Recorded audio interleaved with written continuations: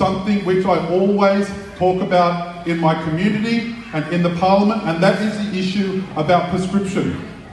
Now, you will know that the PKK has been prescribed as a terrorist organisation in Australia. We oppose that. We do not believe that the PKK should be prescribed because they are no threat to Australia. The only people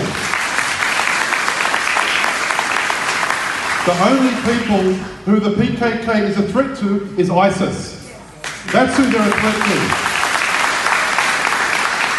And so, when this was proposed in the Parliament, this is many years ago, we Greens in the federal Parliament opposed it. And we know that Labor and Liberals supported calling the PKK terrorist. And we continue to this day to fight against this prescription, to say that the PKK should be recognised as an organisation that is fighting for freedom. And also, we need to see Abdullah Ocalan released.